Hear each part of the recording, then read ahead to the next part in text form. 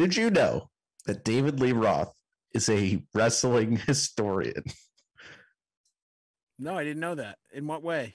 Well, he had a show called the Roth Show, and he really ran the gamut, talking about the history of pro wrestling in multiple episodes. Bruno, he wore regular trunks. You know, there was nothing Gorgeous George about him. And the Iron Sheik was a two-dimensional character in that you could have drawn a picture of him. And then you had, of course, Sergeant Slaughter, you know, who represented some vague Marine Corps Army element.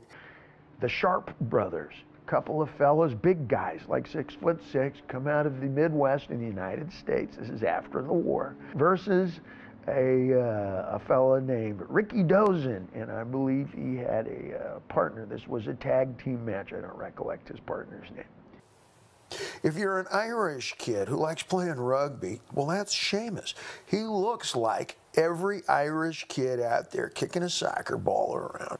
The Undertaker.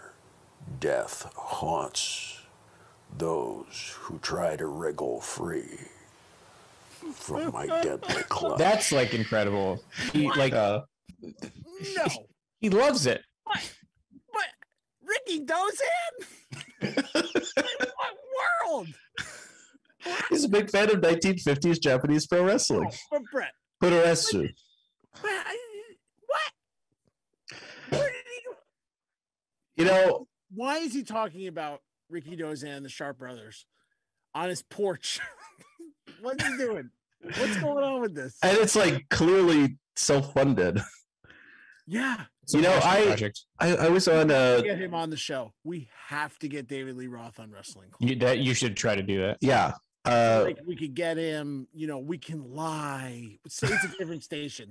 Yeah. It's a different station. Well, speaking of radio, I used to do the bits with Jake Fogelnest on Free FM when he was very briefly a morning radio show host, and I'd hear some of that show. Sometimes there'd be a little crossover hour with Jake Fogelnest and David Lee Roth,